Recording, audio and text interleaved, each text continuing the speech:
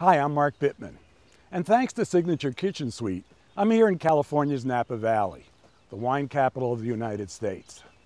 And I'm here to talk with one of the region's most prominent vintners, not only about his craft, but about his unique view of our relationship to the earth and what it means for his wines. Let's go chat with him now.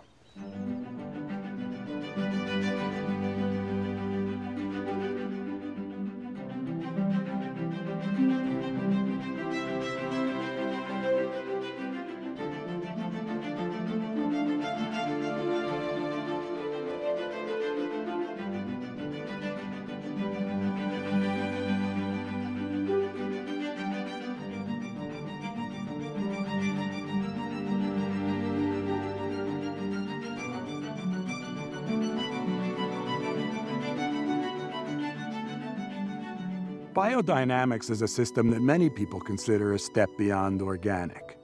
I'm here with Jean-Charles Boisset, a vintner who uses biodynamics in all of his winemaking operations. He does it because he believes that biodynamics gives him the ability to make the best wines he possibly can. So when did you come here permanently? Your family was in the wine business. That's right. You grew up in Burgundy? I grew up in a tiny village, Vougeot, which famous village, yeah. 180 inhabitants. You know everybody in the village. You would learn from multiple generations. And I love that feeling of having people taking you under their wings and showing you the way. Sounds so great. It really does. Yeah. I've been to Burgundy, I've been to Bordeaux.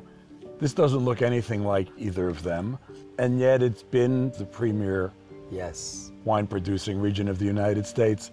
What's so good about it? So I think what makes it so unique is the sense of terroir.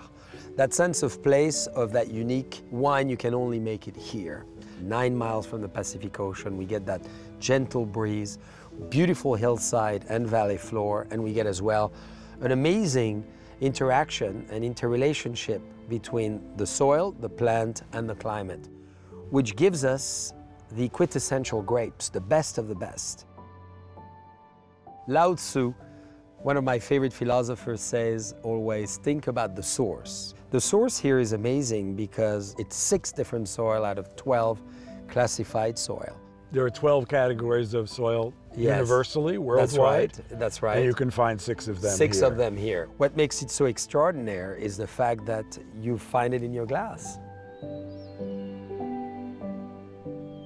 I want to talk a little bit about sustainability in general, organic production, and what you're known best for, biodynamic production. Often we say in wine, 80% of a great wine is made in the vineyards. The vineyard defines your style. Putting all those pesticides and herbicides in the ground have obviously an influence in the grapes, and you find them in the grapes, consequently in your glass of wine. Right. So what is better in this world to treat and prevent anything which can happen in the vineyard with the plants surrounding the vineyards? And that has been our simple belief. You know, we need to leave nature alone. She will ultimately do it better than us. So we're here to guide, we're here to accompany, but we're not here to direct. I'll even say when I think of biodynamics, there's a lot of woo-woo, hocus-pocus stuff. What's sensible about it? What does biodynamics really mean? So Mother Nature has a rhythm like we do, which is the interaction of the moon, the sun, and the earth. So we follow the lunar calendar and the Maria Thun calendar, which was a lady who defined the ultimate almanac for the farmer. We follow it very diligently of what we do in the vineyards and in the cellar. It's how the Indians, how our ancestors, and how the Europeans in the past used to function, through solar and lunar energy. So this is why you never prune a vineyard when the moon goes up, because the moon pulls the energy up. You never even bottle a wine. You wait till the final resting time of the moon. It's obviously the next step. I find organic very basic. I find biodynamic the beginning of another journey, which is so much more interesting, treating the vineyards with the plants, following the rhythm of Mother Nature, and allowing yourself to let nature guide the ultimate results of what you're trying to produce. I know sometimes you harvest at night. What's that about? Well, the temperature in California is very hot during the day. As you transport the grapes, you don't want them to start to ferment. Night is fantastic because it's very cool. We harvest and we bring the grapes in the winery in a cool place, and as we start at 6 a.m., we start fermentation. So it's the best time actually to do it because of the coolness. It's a true respect of the grapes. I mean, I have to say, I've never seen more beautiful grapes. Thank you so much. Do you show these to people? Absolutely. Well, in fact, it's called the theater of nature. So the first thing you see when you come to Raymond Vineyards is a 2-acre theater of nature. So it's basically a whole journey through 5 acts, talking about the soil, the plant, the animals, organic and biodynamic, and then the vineyards.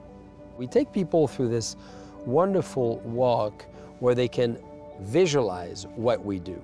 And then it gives them a lot of ideas about why composting, or why bees, or why organic. So, the soil, the climate, the grapes, the stock, the harvesting, the bottling. The last step is kind of up to us, the people who drink the wine, and that is, how do we store it? Because you don't just go buy a bottle of wine and drink it immediately. Most of us buy a certain amount of wine and we keep it. And I'm glad to hear. What is the best way to do that? So very fortunately, here in California, we've restored the insane cellars of Buena Vista, the first, 1857. What is attractive there is the fact that first gravity flow building, the first 3 caves dug according to European tradition, and those caves are perfect temperature, perfect humidity. And if you compare a temperature control warehouse versus natural caves are obviously better. If you don't have that, it's still okay, but as you get it at your house, one, you protect it against ultraviolet. Wine does not like lights. Number 2, you want a consistent temperature. Wine hates variation. And humidity level. The cork, which typically finishes the wine, needs to feel a certain humidity around. So over 65% humidity is important.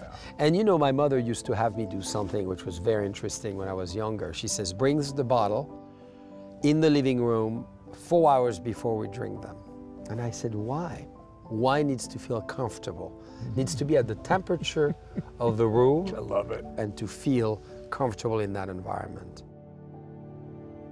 So I have to say, so educational, so beautiful.